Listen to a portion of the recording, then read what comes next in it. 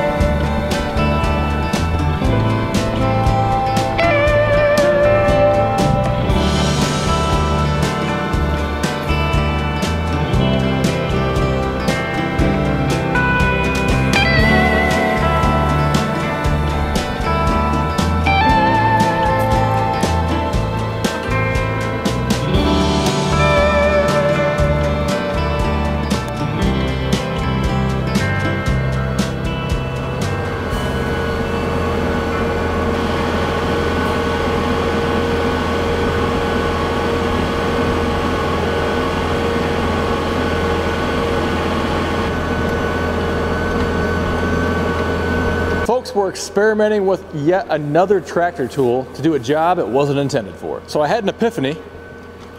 You know, my wife likes to walk our dog around the property, and you know, this time of year with all the snow and everything, it's very, well, it can be challenging, you know, and not just for her to walk through and trudge through. That's not a lot of fun to do in deeper snow, but even with a dog, you know, I mean, it can be really challenging for her, and oftentimes gets these huge ice balls or snowballs all caught up in all of her fur, and makes it really hard to run around. So anyway, kind of got the idea from like a snow trail groomer, obviously, and I thought, well, what the heck? This Cultipacker here works really well. I love the finished results in dirt that it does. Let's give it a shot in snow. So we took a dirt dog and made it a snow dog to keep our dog happy. Oh, and we just got done, just so you know, and we'll talk about this at the end, but you see a nice trail of what I was hoping was uniformly lined water, and it actually looks like it's coming out of the transaxle. There's a nice puddle down there. So losing some hydraulic fluid for unknown reasons, don't know. I'm hoping it's just a drain plug. We'll dig into that in a little bit. All right, so we're using a Kubota M4D 071, about a 71 horsepower tractor. It's a 5 series, you know, a small utility tractor. So, you know, think of your Kubota L6060, a John Deere 4066R, one step bigger than that. So it's got the big ag tires on there. We do have the rear tires loaded with ballast weight, and we're putting on the 96-inch wide Dirt Dog Cultipacker on here. I've used this summer for our food plots. Worked really well for that. Now you can get smaller Cultipackers, and I had half of mine to put together our Packer Max pull type Cultipacker as well, but you do have to fill those Cultipackers with water. And you know, just being wintertime, obviously I could store it inside. If you have an indoor storage place for that, then that'd be a good solution for you. Or if you fill it with sand, that's another alternative as well. Now, I had previously used our pull type snowblower on the Summit, smaller Summit tractor to blow some trails out, primarily in our yard where it's shorter manicured grass, but this is kind of going around the field perimeters and just some different pasture areas, and you know, there's all sorts of debris and different conditions there, and I thought that's not a very good situation for the snowblower, and why not have something that just kind of rolls over something heavy and rolls over it and packs it down and see how that does. And really, for the most part, it worked really well. And this is a snowfall that happened, several days ago.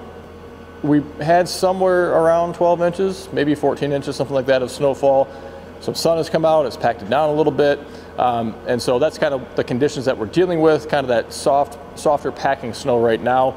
But I do think that this works really well, and you got to have enough tractor and enough tractor clearance to be able to drive over your snow and do it. There's a couple times when the Cultipacker didn't want to keep rolling forward. You know, if you take off too fast, it kind of wants to plow through the snow instead of rolling. And so you got to slowly rev up your engine or slowly rev up your speed instead of just going from 0 to 100 right away. So we had the paddle forks on the Kubota. I wanted to put on the bucket just in case there was some pile I wanted to move out, or in case I got stuck, and it's a lot easier to kind of use your loader to get yourself out with a bucket versus any other tool, in my opinion. One of those things, putting it on, you know, that's, well, it happens with the John Deere Quick Attach, but I have more issues with it with the skid steer Quick Attach. You know, you get snow kind of packed in between the two plates or the two mating surfaces, and you don't get a good lock on there. I don't know what the heck happened. I thought I had these pins locked right down in there, but I went to dump all that snow out, and obviously I didn't. So that was pretty funny, but an easy fix. We got that thing hooked up, and fortunately we didn't have to use the bucket at all. We had plenty of traction, plenty of power, and in fact, I was partway through Cultipacking and grooming that trail before I even realized I was in two-wheel drive. I switched into four-wheel drive just because.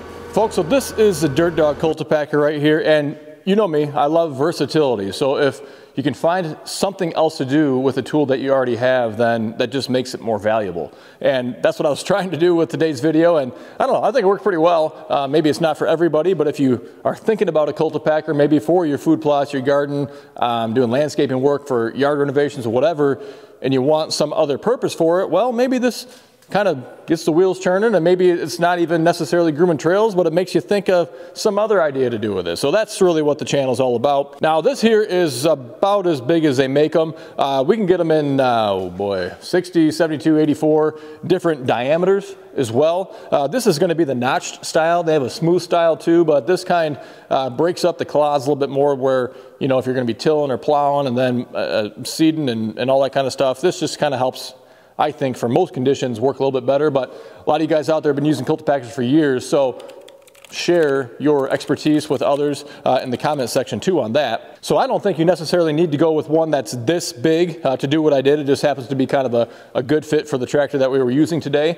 You know, something like a 1025R Kubota BX, you know, 2025R, you know, the smaller subcompacts and compact tractors, a 60 or a 72 would be sufficient in like a 9-inch diameter. But these are going to have greasable bearings on there. They're going to have a parking stand included, quick hitch compatible, or just hook it up right to your 3-point hitch as well. It's pretty straightforward, I think. There is an optional scraping kit that you can get. I actually have never, I don't think, sold one of those. Pretty sure it bolts right onto here, and it's basically going to be like mud scrapers, so be kind of like a little plate that's positioned somewhere around here, and as the wheels are turning around, if there's mud buildup on there or dirt buildup on there, it's going to kind of clean it off and let the Cultipacker do its job. And then, of course, we've mentioned it before, but we have an alternative to the 3-point mount traditional big old honkin' style Cultipacker as well, which is going to be the Packer Max. It's made out of kind of that same material as our rhino hide canopies, kind of like the bedliner material. HDPE is what it is, a very strong, tough, durable material. It's lightweight as well. You can fill that full of water or full of sand. It's going to be pull type, or you can get 3-point mount, but they are set up in a way where they can actually ship those like UPS ground or FedEx ground, not on a big semi-truck and LTL. Keeps the cost down that way too, but a great solution for ATVs and UTVs. Could be garden tractors, or if you have some stuff with a 3-point hitch and some stuff without, you can get just a pull type and you can pull it on any of those pieces of equipment. And so they're a member of the GWT discount club. You go right to Packer Max's website, you save 5% with code GWT, you order right from them and they'll ship it right out to you. So here's that puddle of oil, the nice trail coming right back to it. And actually we had it parked here previously, and it was right by the drain. I thought this was like just some leftover water that had dried up, and that's what was left. Then we come back and had it parked here for 5 minutes, and this is what it looked like. So we're draining pretty good. Got another pile of oil up there too, so we're gonna try to tighten that plug up. Don't know what the heck happened there, but we'll have an update for you down the road. There's always something coming up out of the blue around here, so a good reason to subscribe. Now, if you're looking for a tractor attachment, something like this Cultipacker, something for your front end loader, or anything else for your 3-point hitch, we'd love to help you out. We sell and ship all over the country every day of the week. Check out goodworkstractors.com. I wanna thank you for taking time out of your day to stop by, and until next time, stay safe. We'll see you soon. Folks, so I got the report back from my wife, who I made those walking trails for, and turns out it made life a little bit harder. So apparently those little ridges and then the really compressed snow down in between there kind of make your feet want to go one way or the other, and a little challenging to walk in a straight line. So, I don't know, maybe next time. The snow's already melting off, but maybe next time I'll do a double row pass on that and try to split the difference if I can. Maybe that'll make an improvement. Some other folks though, when I posted pictures on social media, said they'd seen this before being used for trail grooming for cross-country skis or for snowmobiles or whatever else. So there are some other potential more practical uses for it, but the verdict is in for the walking trail, and at least the way that I did it doesn't work so well.